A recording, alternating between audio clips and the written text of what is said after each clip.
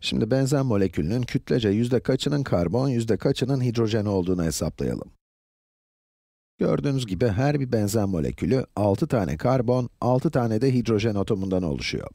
Bu videoda atomların gerçek ağırlıklarıyla hesaplama yapacağız. Şimdi videoyu durdurun ve bir periyodik tablodan elementlerin atom ağırlıklarına bakın.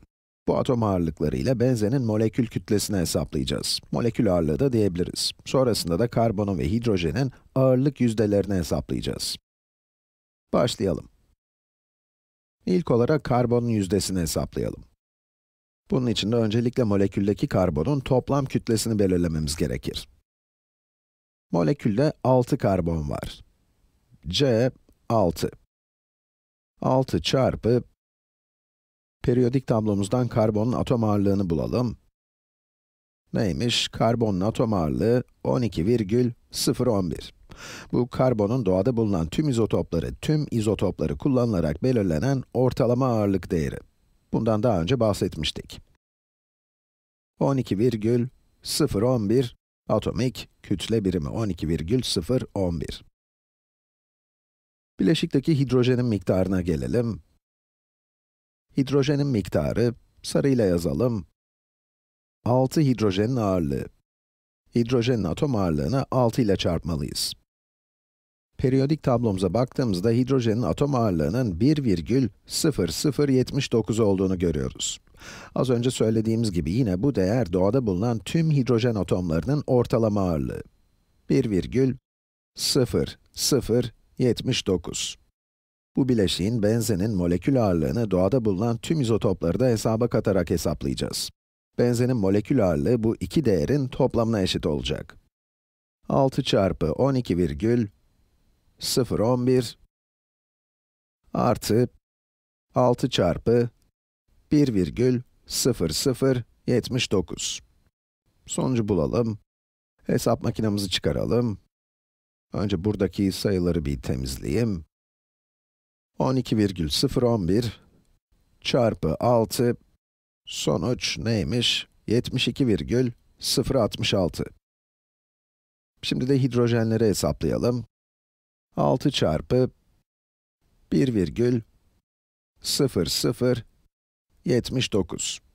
Sonuç 6,0474. Şimdi bunları toplayalım.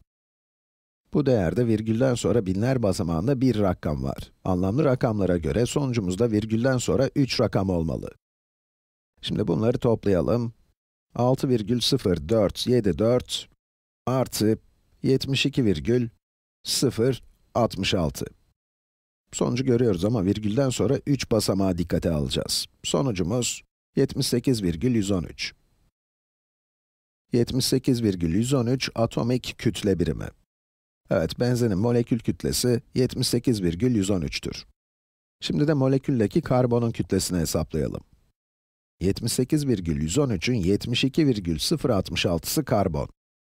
Hesap makinemizi çıkaralım ve önce bunu temizleyelim. 72,066 bölü 78,113. 0, 9, 2, 2, 5, 8, 6 ve böyle devam ediyor. İşleme baktığımda hem payda hem de paydada anlamlı rakam sayısının 5 olduğunu görüyorum. Sonucumuzda da 5 anlamlı rakam olmalı. Yani sonucumuz 0,92259 olmalı. Tabii bu sonuca ulaşırken 8'den sonraki rakam 6 olduğu için, 5'ten büyük olduğu için 8 rakamını 9'a yuvarladık. Bu durumda da sonuç 0,92259 oldu. Aslında eşittir işareti yerine yaklaşık işareti koyalım. Bu tam değer değil, yaklaşık bir değer. Bu sonucu 100 ile çarptığımızda da 92,259 buluruz. Yani karbonun yüzdesi 92,259. Tabii molekülün kalanı da hidrojen. Bulalım. 6,0474 bölü 78,113. Sonuç 0,077418 ve devam ediyor. Yine hem payda hem de paydada 5 anlamlı rakamımız var. O zaman sonucumuz 0,07742 olacak. Bakalım, 0,07742 0, 7, 7, 4, 2. Böylece 5 anlamlı rakam elde ettim. 1, 2, 3, 4 ve 5. Bu değer yaklaşık olarak %7,742 olacak. Ve bu iki yüzde değerini toplarsak da yaklaşık olarak %100'ü bulacağız. Her ne kadar benzen molekülündeki karbon ve hidrojen atom sayıları eşit olsa da, molekülün kütlesinin çoğu karbondan geliyor. Çünkü molekülün ağırlıkça yaklaşık olarak %92'si karbon.